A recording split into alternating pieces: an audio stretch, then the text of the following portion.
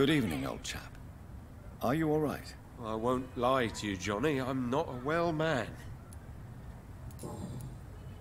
Do you realize you are ruining your family, Clarence?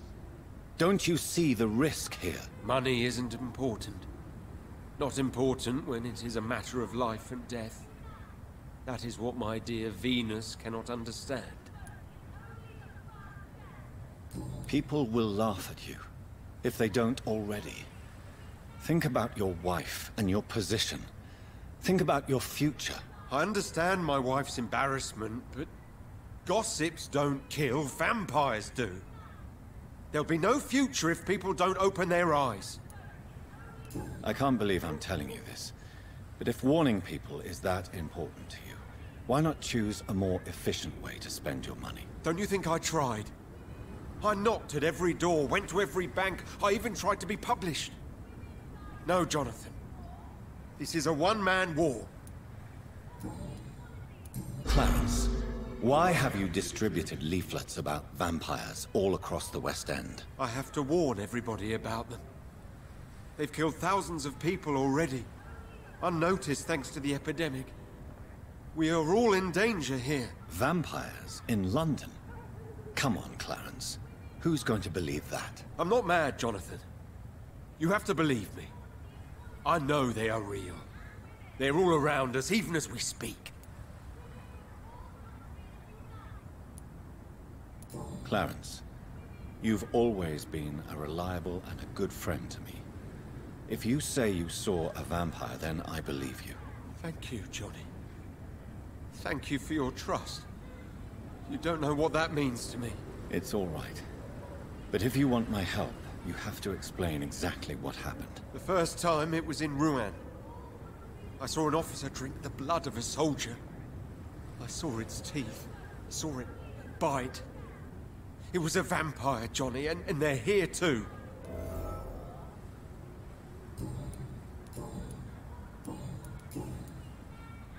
Tell me what you have discovered about vampires, Clarence. They've always been here. And if you search for long enough, you realize others know about these devils too. I'm not alone. Have you shared your research with anybody else? No. But I've published my leaflets all across the city, hoping that someday someone will realize I'm printing the truth. What do you mean you're not alone? Who have you met? The Guard of Prewin. The Brotherhood of St. Paul's Stole, Ichabod Throgmorton. Those names always pop up when you dig deep enough. Have you spoken with any of them? No. With the quarantine, it's almost impossible to leave the West End. But as a doctor, maybe you could, Johnny. Are you asking me to help you prove the existence of vampires, Clarence? Yes, Johnny. Please, gather all the information you can find about vampires and bring it to me. You're the only friend I have left. I need you. Clarence, tell me about the vampire you saw in France. I was enjoying my leave in Rouen. I left the bar, took a shortcut back to the barracks. I saw it in a back alley. An officer in a stained uniform, biting into a soldier's neck. Did you ever see that officer again? No. He wore the uniform of the Royal Warwickshire Regiment. I did some research, but found no trace of him.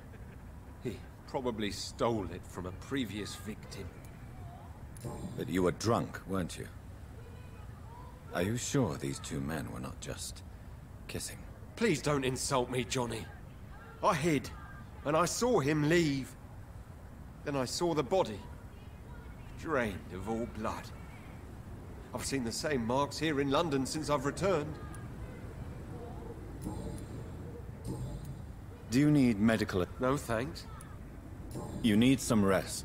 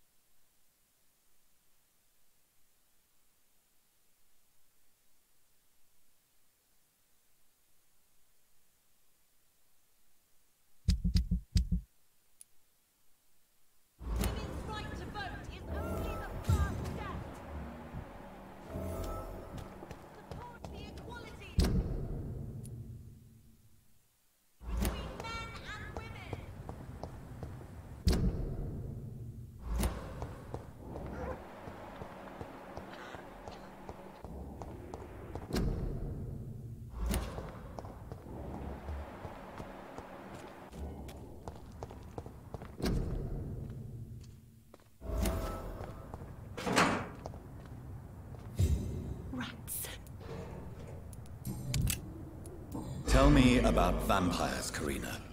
You must have met one recently. He promised he would help me, give me immortality, make me escape this world of death. He promised. Who is he? How did you meet him? I can't tell you, Doctor. He won't let me. Karina, I order you to reveal to me the name of the vampire who took control of your will.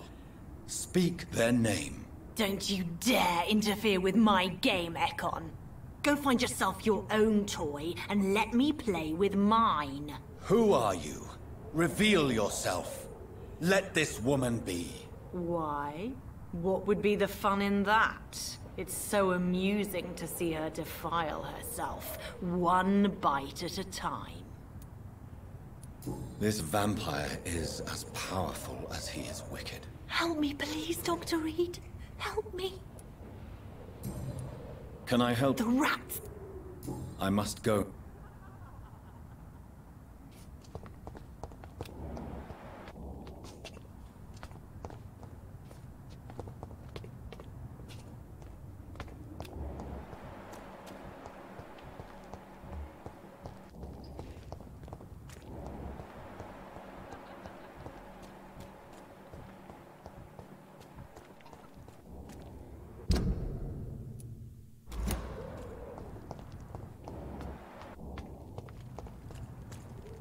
It's locked.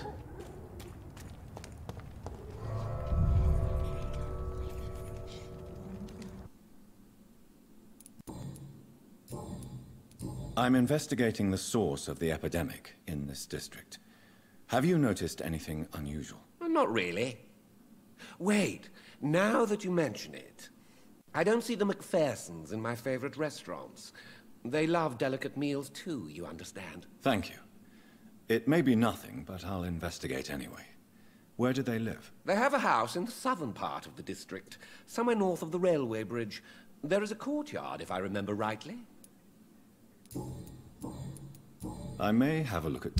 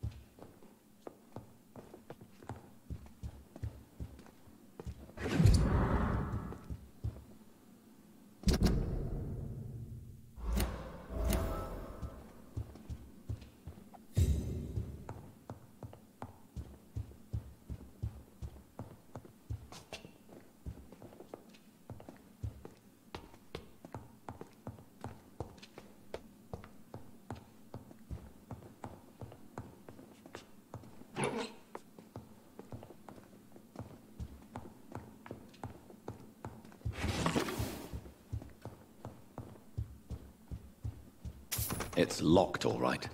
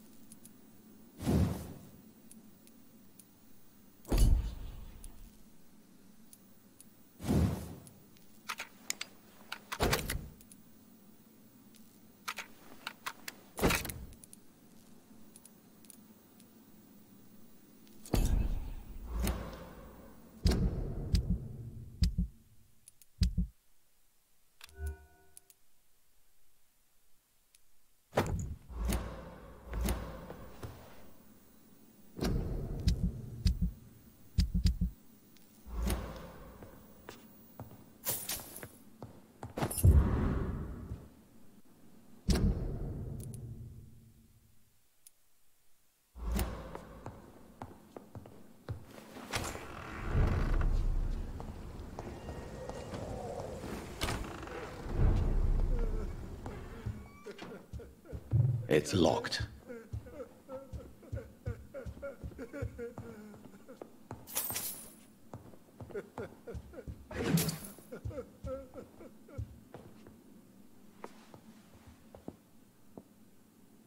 Good evening, Avery. Mr. Jonathan, I can't believe my own eyes. Oh, you have come back too late, sir. Far too late. I know, Avery. I know about Mary and my mother. I'm so sorry. It was my duty to watch over her. She left the house in the middle of the night. The police said... It's all right, Avery. The police said her body was found near your sister's grave in Whitechapel. You're the master of the house now. I'd understand if you fired me, sir. I'm currently investigating sources of the epidemic in this part of town. Do you know anything useful? Not really, except all the MacPhersons' servants resigned a few days ago. They feared becoming infected, they said. The MacPhersons? Where do they live? I think it's a rich house near the railway bridge in the southern part of the district. Do you need I won't refuse, sir. Here is your prescription. Thank you very much, sir. What are the arrangements for my mother's funeral? There will be no funeral, sir. No ceremony whatsoever, because of the sanitary situation. Where is her body, then? I'm afraid your mother's body was moved to a mass grave somewhere. I have no other information. Civil service is paralyzed, sir. And London is crumbling down.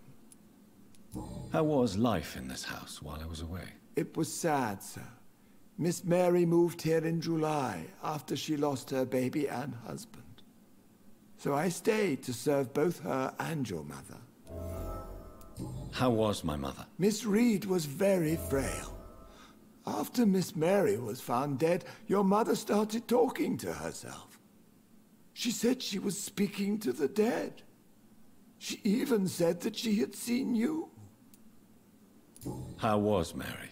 Miss Mary went out looking for you every night after you had written to say that you were coming back. She was sure you were alive. She'll never know she was right. I'm sorry I could not be here for Mary's funeral. Your mother was strong, sir, but your support would have been appreciated. Apart from the priest and I, no one else attended your sister's funeral. To be present at the funeral with you both was my dearest wish, Avery. But I am sorry, I simply could not attend. I would not dare to question your absence, Mr. Jonathan. All I can say is that we missed you a great deal during these difficult days. What is the situation in this part of town? For a time, the West End seemed spared by the epidemic. But the situation is getting much worse. Have you no relatives anywhere? I'll understand if you want to take a few days to see family. Your father managed to guarantee my earnings as long as I take care of this house, sir. My sisters are dead, and I've never met my nephews. I'll stay, sir.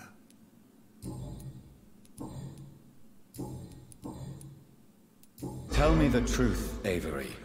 Do you feel forced to stay here? Would you leave this house without the arrangement made by my father? No, sir. I have nowhere else to go. And I promised your father I'd take care of his family as long as I lived. This house is dead, Avery. There is a curse on this family. You really should consider leaving.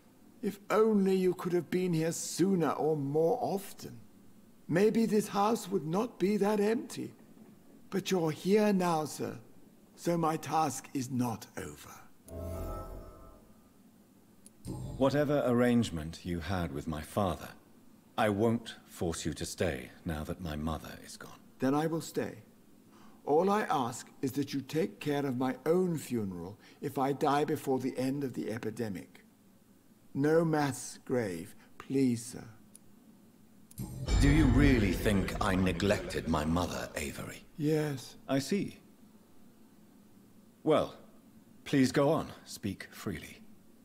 It's not as if there is anything left to treasure in this house. Just like your father.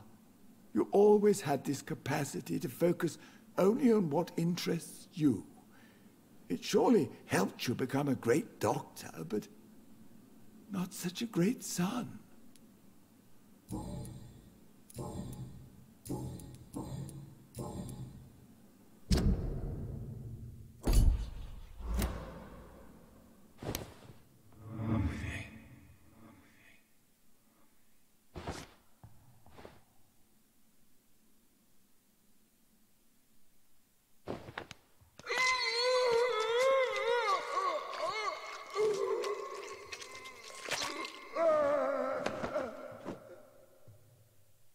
I fulfilled my promise to your father.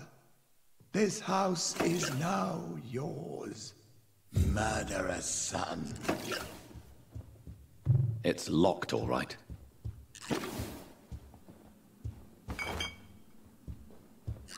It's locked.